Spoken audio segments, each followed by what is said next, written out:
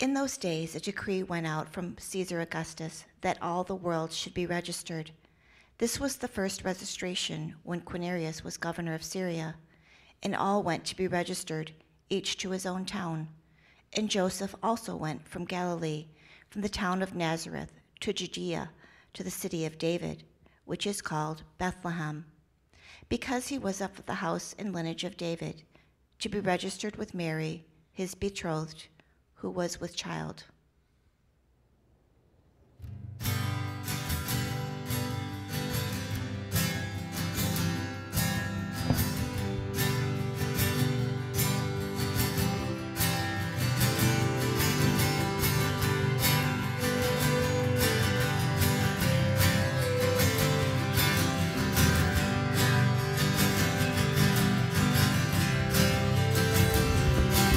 Well, it came to pass back in those days, Caesar he decreed, a census should be taken of the Roman world, you see. So everyone packed up and headed back to their hometown. And Joseph up from Galilee to Bethlehem was bound.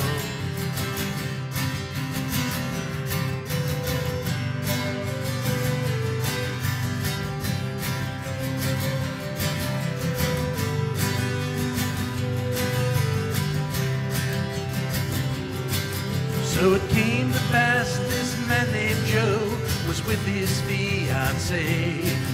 When a pregnancy began to show, he planned to go away. But it came to pass that in a dream an angel of the Lord said, Joseph, don't you be afraid to marry Mary, for the little baby in his womb, it is the Holy Spirit's word. Well, you may have read, the prophet said the virgin would give birth.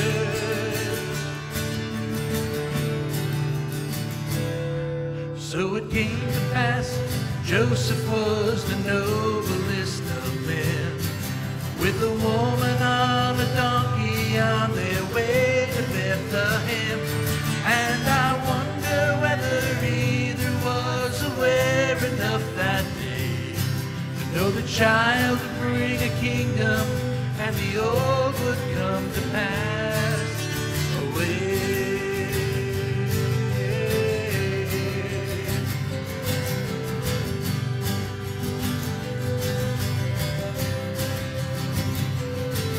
Well, it came to pass that Joseph was the noblest of men, with a woman on a donkey on their way to Bethlehem.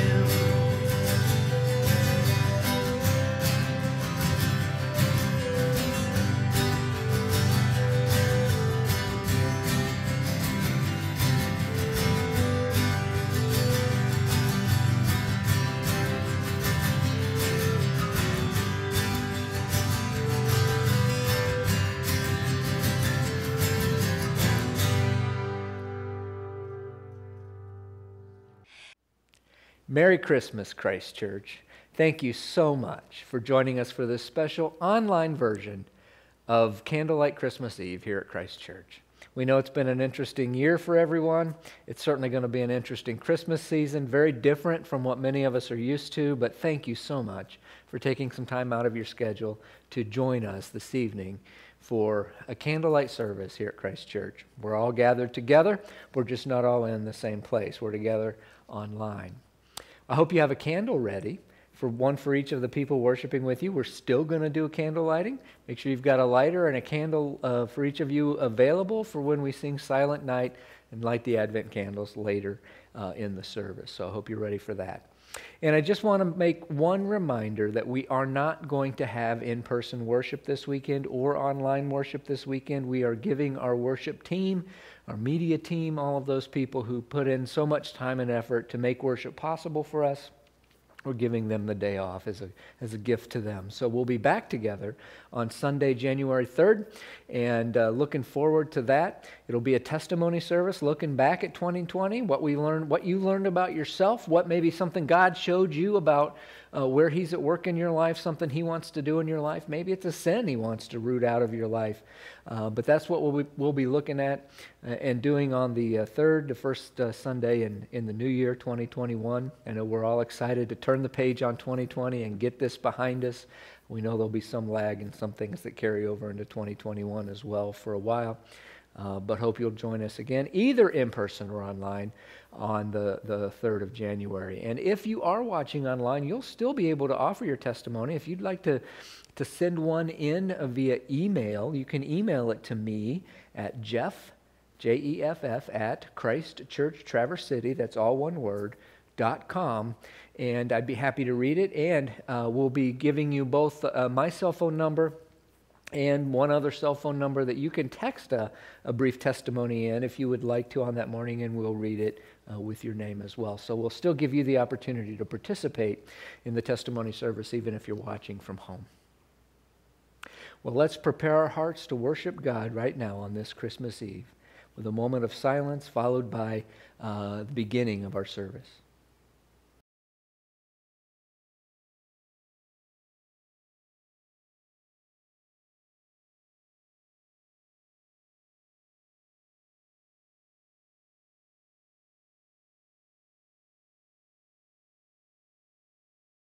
And in the same region there were shepherds out in the field, keeping watch over their flock by night. And an angel of the Lord appeared to them, and the glory of the Lord shone around them, and they were filled with great fear. And the angel said to them, "Fear not, for behold, I bring you good news of great joy that will be for all of people. For unto you is born this day in the city of David a Savior, who is Christ the Lord. And this will be a sign for you. You will find a baby wrapped in swaddling clothes and lying in a manger."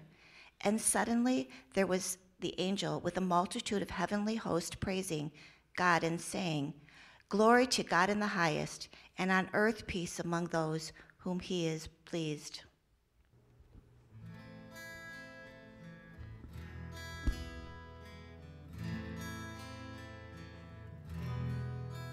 What child is this who lay to rest on Mary's lap is sleeping, whom angels greet with anthems sweet, while shepherds watch are keeping.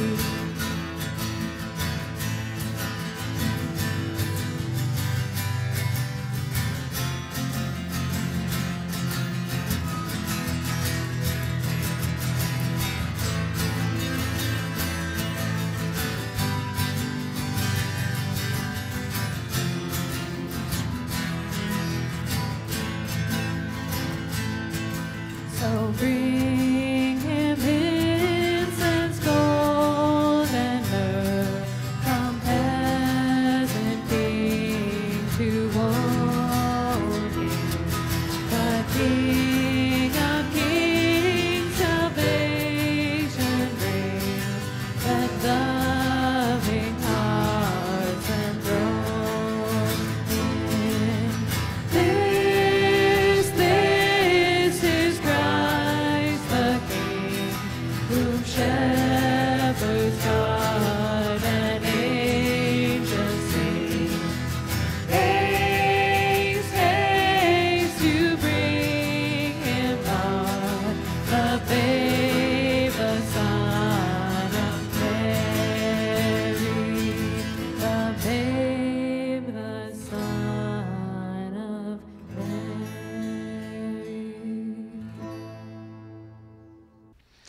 And Mary said, "My soul magnifies the Lord, and my spirit rejoices in God my Savior, for he has looked on the humble estate of his servant. For behold, from now on all generations will call me blessed. For he who is mighty has done great things for me, and holy is his name."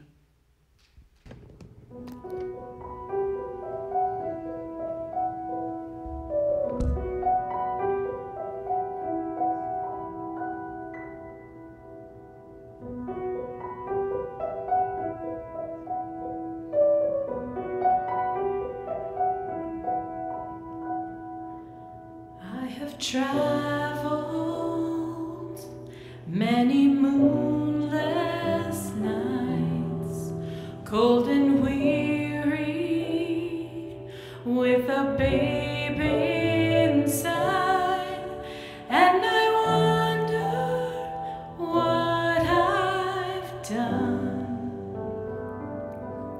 Holy Father, you have come, chosen me now to carry your Son.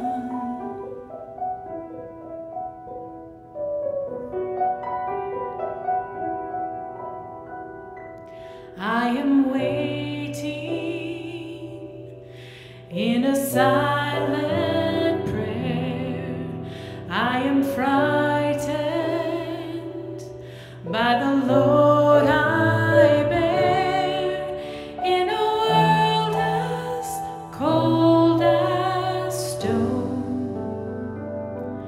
Must I walk this path alone?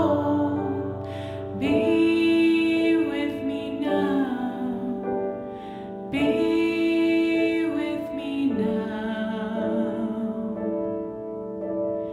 Breath of heaven, hold me together, be forever near me. Breath of heaven, breath of heaven, lighten my darkness, pour over me your holiness, for you are holy.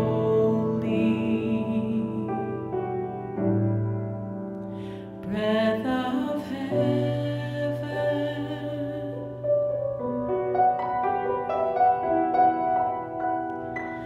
Do you wonder as you watch my face, if a wiser one should have had my place?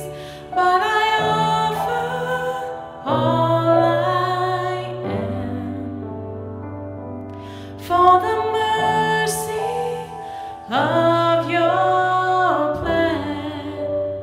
Help me be strong, help me be, help me. Breath of heaven, hold me together, be forever near me. Breath of heaven, breath of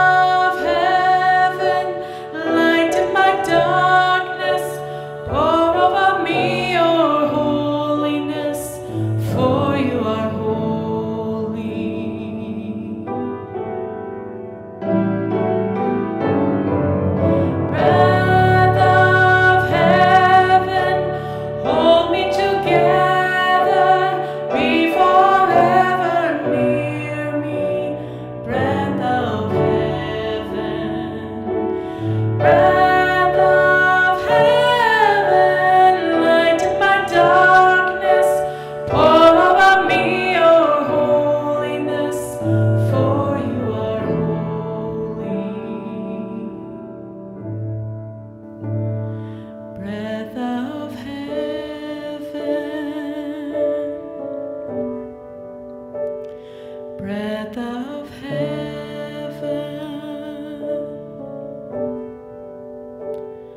breath of heaven.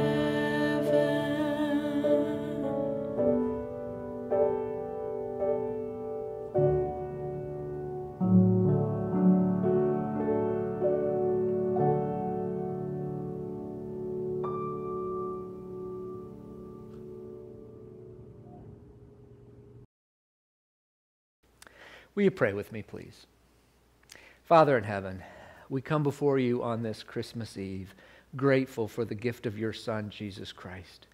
Grateful that in the darkness of our lives, you come with the light of Christ, bringing hope and healing and salvation to each one of us, so desperately in need of a touch from you. We pray that you would remind us as we celebrate Christmas this season of your great love for us. And we pray for those who are dealing with having to be away from family members. We pray for those who are dealing with maybe not being able to be visited like they're used to. We pray that you would be with those who are dealing with loneliness in some way that during this Christmas season. We know that COVID has created a lot of loneliness and a lot of fear and a lot of despair. We pray for those who are struggling. We pray that you would be with them. Bring your peace and your comforting presence. We pray all of this in Christ's name. Amen. Darkness can be disorienting. In a completely dark room, it's easy to get turned around, isn't it? You know, you don't really know where you are in the room. I mean, we might sort of know where we are, but we still kind of bump into things. We catch ourselves on doorknobs or we bang our toes on the coffee table because we don't know exactly where we are in the room. Sometimes we're really not sure at all where we are. Darkness can be disorienting. It can also be disturbing. When we're in the dark, things may appear to be something that they're not, and our imaginations tend to run wild. When I was young, my parents would turn out my bedroom lights. My desk became a monster hiding in the corner, and my coat hanging on the hook became someone coming to get me, and the sound of the clock tick-tocking on my dresser became a witch's fingernails drumming on my dresser. You know, our imaginations run wild in the dark. Darkness can be disguising. Things that we don't want someone else to see are hidden in the darkness of a closet or corner. Often, crime is committed under cover of darkness. It can be disguising. And darkness can also be discouraging. Ask someone who can't sleep how long the night seems to be to them. Or try to find someone or perform a task in the dark, without adequate lighting. It's frustrating, isn't it? So yeah, darkness can be disorienting, it can be disturbing, it can be disguising, and it can be discouraging. But the funny thing about darkness, when you turn on the light, it dissipates. Darkness isn't something in and of itself. It's the absence of something. It's the absence of light.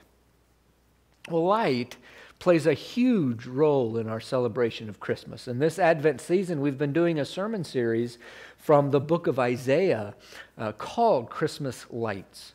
And light plays the role that it does in our celebration of Christmas because in the Bible, we as human beings separated from God are pictured as living in darkness. We're pictured as living in darkness because of our sinfulness. Now, that doesn't mean we're all axe murderers or something like that, but it does mean that we all, in some ways, fall short. We all mess up, right? Sometimes it's unintentional, for sure. And sometimes it is, if we're honest with ourselves, it's on purpose. We willfully do wrong sometimes. No one really contests that. We know that we all mess up. We all know that to be human is to mess up. To fall short, to want our own way, to want to do things our own way. The Bible calls that human tendency to fall short and do things our own way sin. Now, some of us sin worse than others, but we all sin. And no matter how hard we try not to mess things up, we do mess things up. The problem is that we're really good at convincing ourselves that God doesn't really care about our mistakes. That God doesn't expect us to be perfect. Now, on one level, that's true. God doesn't expect us to be perfect because he knows we can't be perfect because of sin. But here's the thing. When we mess up, when we sin, we hurt ourselves, and we often hurt other people too. If God doesn't mind our mistakes, even if we meant well, but they hurt others, how can God be just and fair to the people we hurt, right? If God doesn't mind my mistakes when they hurt others, is God really just and fair? No. God doesn't turn a blind eye to our sin, and God cares about it because God cares about us. He doesn't want us to hurt ourselves, and He doesn't want us to hurt each other. And no matter how hard we try, we can't stop doing that. Now, our sin separates us from God. It creates distance between us and God, and it also separates us from one another. Has there ever been a person alive who hasn't had a strained relationship with someone, at least one person in their life? We all have strained relationships with someone. I mean, I really doubt there's ever been a person who's gotten along literally with everyone. And all of that mess, all of that darkness, all of that gunk, that sin mess, the Bible says that's darkness. The problem is we can't get out of the darkness alone. We can't solve all of our problems by ourselves. We can't drag ourselves out of the mess and clean ourselves up because everything we touch gets messy too. Someone else has to clean us up. Someone else has to turn on the light. Now, the Old Testament prophet Isaiah talked a lot about that light because he was a prophet in Judah during a really, really dark time in Judah's history. The brutal Assyrian Empire was threatening to take over Judah and deport her people. And on top of that, her immediate neighbors were marching on Jerusalem with plans to besiege the city and depose her king and put their own puppet king on Judah's throne in Jerusalem. But in the face of all of that pressure, this world superpower who was threatening them and then their immediate neighbors who were also marching on them, in the face of all of that, they were refusing to cry out to God. They were refusing to turn to God for help. They insisted that they could work their own way out of this mess. They were stubborn. They were insisting on relying on their own ingenuity, their own ability to maneuver and play the chess game, their own solutions to their problems. Well, through Isaiah, God reveals Himself as an unparalleled, unsurpassed, mighty God. A God of infinite wisdom and power and majesties. And as Judah's neighbors march on Jerusalem, God, through Isaiah, tells their king Ahaz, He says to Ahaz that the world's two superpowers at the time, Egypt and Assyria, are a fly and a bumblebee who do exactly what God tells them to do, and that God can squash them in a moment. He can summon them to do His work. He can dispatch them. They're nothing to Him. The things that seem like a big deal to Judah and to Judah's king Ahaz, the problems they're trying to solve are nothing to God, but they won't turn to God. Now, God says He'll deal with Egypt and He'll deal with Assyria regardless. The question is, will Judah and her king trust God, or are they going to try to maneuver their way out of their darkness on their own? Well, the sad news is they were going to try to do it on their own. And their darkness would only get darker. Assyria would march on Jerusalem, eventually destroying the city and Solomon's magnificent temple, laying the land waste. That temple that was built for the worship of God was destroyed. The temple storehouse was plundered. And Judah's treasures were carried off to Assyria's capital city of Nineveh. The best people that lived in Judah, the best and brightest, so to speak, would be taken to Assyria to live there as exiles, as foreigners in a foreign land. That's what happens when we try to crawl out of the darkness on our own. The darkness only deepens. It just gets darker. Darkness can't undo darkness. Only light can do that. But even in their stubborn refusal to trust God and rely on Him, even as the people of Judah turned their back on God, God refused to turn His back on them. Now, they did wind up in exile. Their land was laid waste. There were consequences for their disobedience in this life. But in the midst of all that, God did not turn His back on them. Darkness only lasts forever if you let it. The light was coming. Listen to the word of God to the people of Judah through their prophet Isaiah. God himself is going to save his people, not just from oppression in Assyria and then Babylon and then Persia, but from their bigger problem, their stubborn, sinful darkness. I'm going to read Isaiah chapter 9, verses 1 through 7. But there will be no gloom for her who is in anguish. In the former time he brought into contempt the land of Zebulun and the land of Naphtali, but in the later time he has made glorious the way of the sea, the land beyond the Jordan, Galilee of the nations. The people who walked in darkness have seen a great light. Those who dwelt in a land of deep darkness, on them a light has shone. You have multiplied the nation, you have increased its joy. They rejoice before you as with joy at the harvest, as they are glad when they divide the spoil. For the yoke of his burden, and the staff for his shoulder, and the rod of his oppressor you have broken, as on the day of Midian. For every boot of the trampling warrior in battle tumult, and every garment rolled in blood will be burned as fuel for the fire. For to us a child is born, and to us a son is given, and the government shall be upon his shoulder, and his name shall be called Wonderful Counselor, Mighty God, Everlasting Father, and Prince of Peace.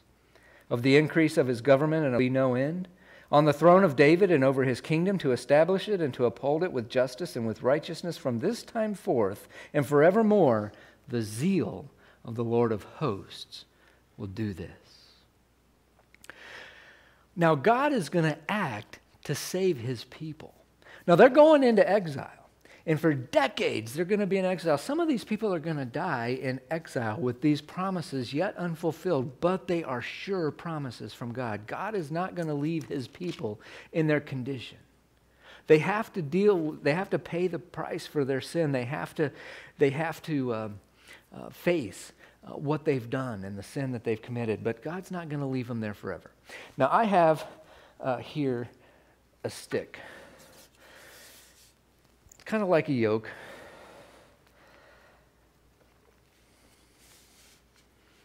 As human beings, we carry heavy burdens, don't we? Some of those burdens are placed there by others: abuse, neglect, abandonment, unfaithfulness, oppression, and injustice, painful words, painful actions. You know, as human beings, we hurt each other, we break each other, and it's like a yoke of slavery. We also add to that weight our own burden through our own sin. Lying, cheating, bitterness, unforgiveness, refusing to right that which is wrong. We don't do things we oughtn't do, and we do things we shouldn't. Christ came to set us free from the weight of our burdens.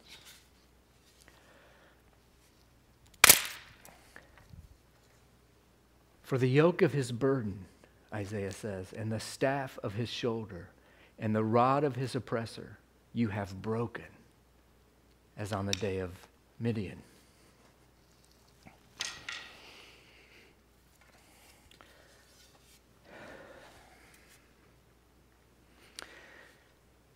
The Assyrians took many Jews captive, especially the northern tribes.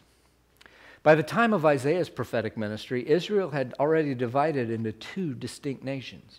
The northern 10 tribes retained the name Israel, and they ended up moving their capital north to the city of Samaria. Their genetic line was more or less obliterated as they intermarried with the Assyrians and other peoples that the Assyrians moved into their land, and they became what was known as the Samaritans at the time of Jesus. Now, Judah's genetic line remained more intact. We get the word Jew from the name Judah, but they too were taken into captivity. You know, we get captured by various evils. We all have our signature sins, those ways that sin expresses itself in our lives. It might be an addiction, could be pornography, might be a habit of lying or being unfaithful, or a tendency to hurt others, or with harsh words, or with gossip. Could be anger, could be greed, could be a reliance on only on ourselves and our own ingenuity, an insistence on doing things our way, a refusal to bow our knee before God.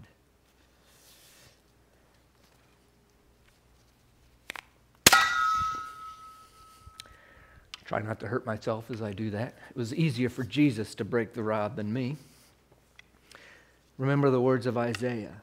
For the yoke of his burden and the staff of his shoulder and the rod of his oppressor you have broken, as on the day of Midian.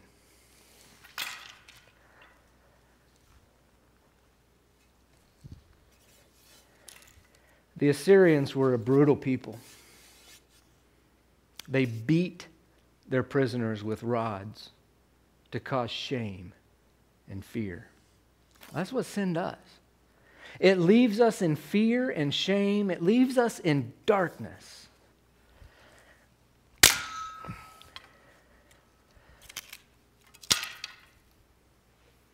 For the yoke of his burden and the staff of his shoulder and the rod of his oppressor you have broken, as on the day of Midian. God breaks the things that bind us up. And how does God do this? How does God break these things and turn on the light, overcoming the darkness? A mighty angelic army from heaven? He has them, right?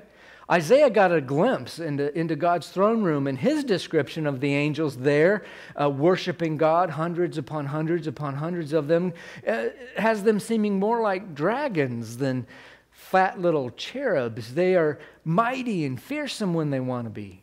So does God invade earth with a dragon-like angelic army? No.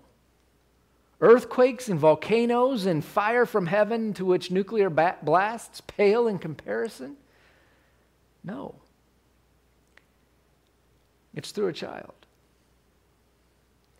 But this child is no ordinary child. Oh, he's fully human. He has blood and a heart and a brain and muscles, and he gets tired and hungry and is tempted just like you and I are, but he's also fully God. You see, that's how God chooses to turn on the light and overcome the darkness, by joining us in the darkness, taking our darkness upon himself so that injustice and evil and wrong are punished. Christ took it upon himself. And then God turns on the light. And this child is our wonderful counselor.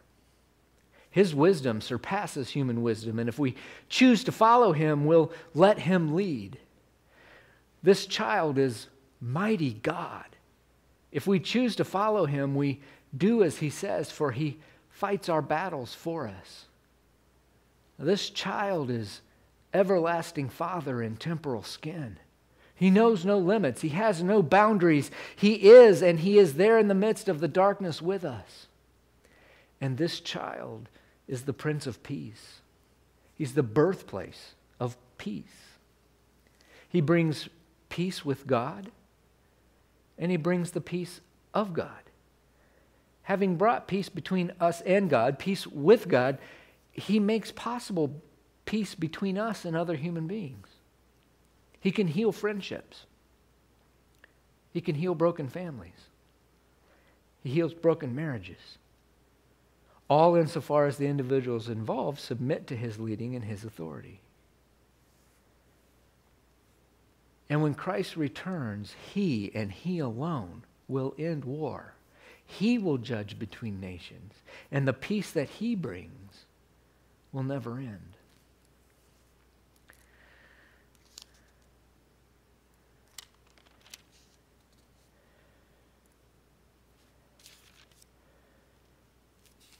Now, looking down at the end of verse 7,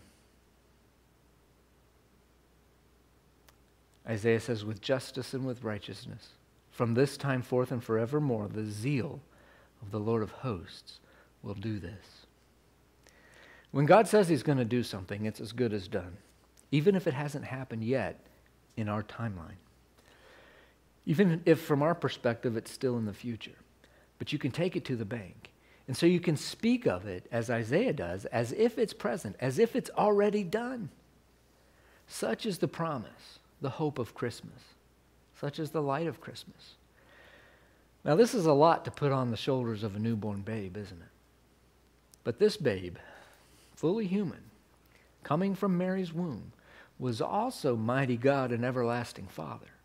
And when Christ cried out from the cross, "It is finished," and died, this work was completed. Some has yet to be fulfilled. But as we await Christ's return, he still goes about his work of turning on the light in people's lives, bringing his hope and healing to each one of us, to our families, our friendships, all of our broken places and broken relationships.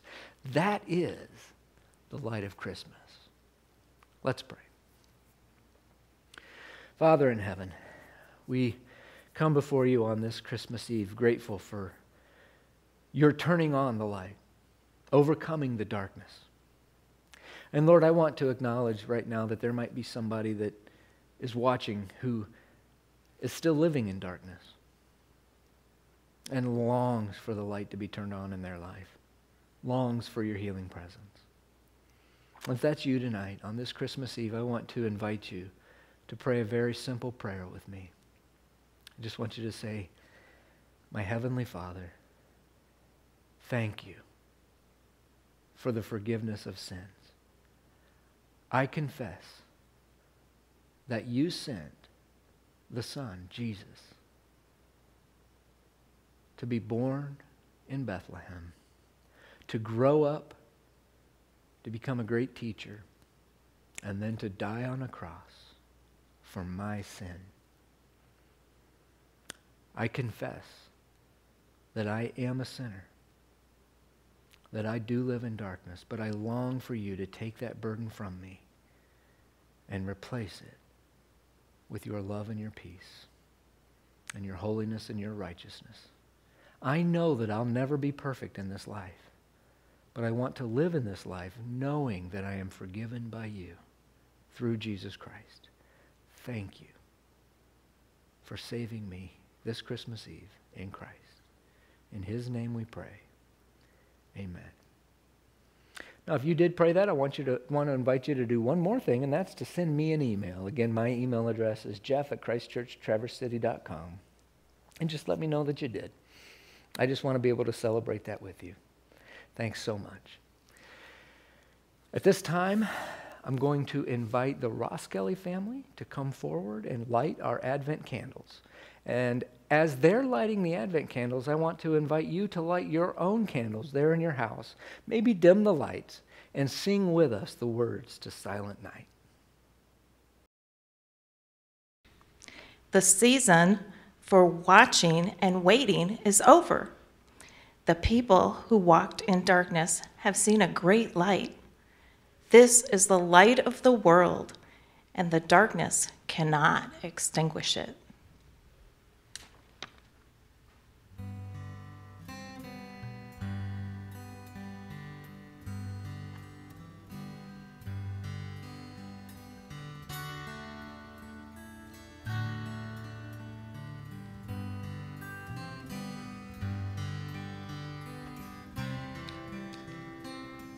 Oh, sing to the Lord a new song. Sing to the Lord, all the earth. Tell of his salvation from day to day. Declare his glory among the nations, his marvelous works among all people. Ascribe to the Lord, O families of the peoples. Ascribe to the Lord glory and strength. Ascribe to the Lord the glory due his name. Bring an offering and come into his courts. Worship the Lord in holy splendor.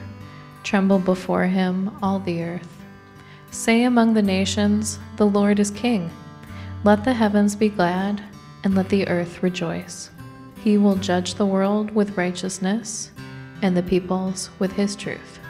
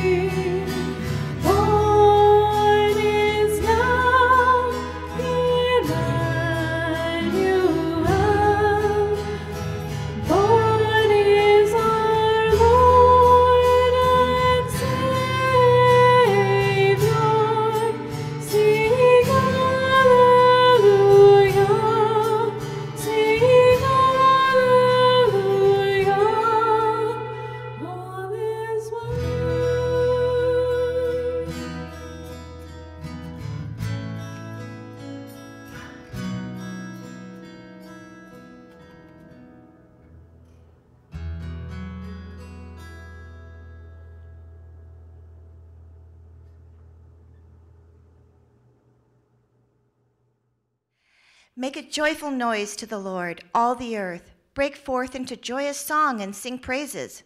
Sing praises to the Lord with the lyre and the sound of melody. With trumpets and the sound of the horn, make a joyful noise before the King, the Lord. Let the sea roar and all that fills it, the world and those who dwell in it. Let the rivers clap their hands. Let the hills sing for joy together before the Lord, for he comes to judge the earth. He will judge the world with righteousness and the peoples with equity.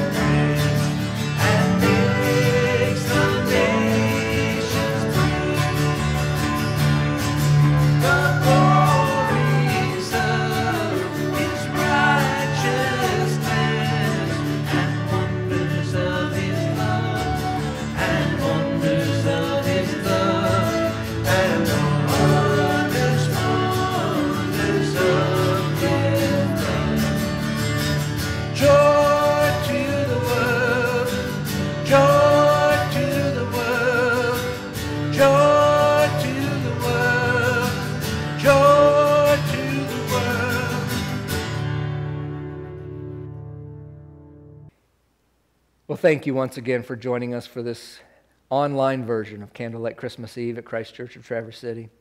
We're grateful that you took the time to spend with us this evening. As you go into your Christmas season, I hope you'll let me to pray over you and over your Christmas celebrations with families. Will you pray with me? Father in heaven, we thank you for your great love for us made visible in Jesus Christ. We pray as we go forth to celebrate the birth of your Son, that you would fill our hearts with joy and peace. Where there is pain and sadness, I pray that you would bring joy. Where there is darkness, I pray that you would turn on the light. May we go in peace, knowing that we are loved by you. In the name of your Son, Jesus the Christ, whose birth we celebrate, we pray. Amen. Go in peace.